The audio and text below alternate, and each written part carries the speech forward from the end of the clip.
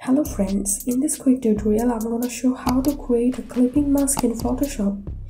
This is a solid color background. Now I'm selecting text tool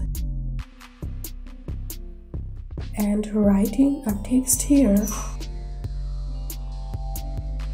Now I'm gonna insert an image here. Go to File, Place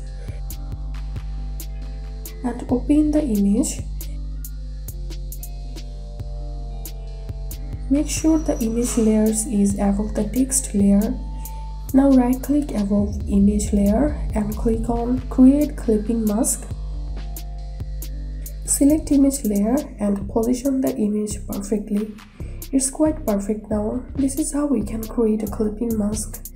If you benefited a little from this video, then make sure to subscribe this channel. Thank you.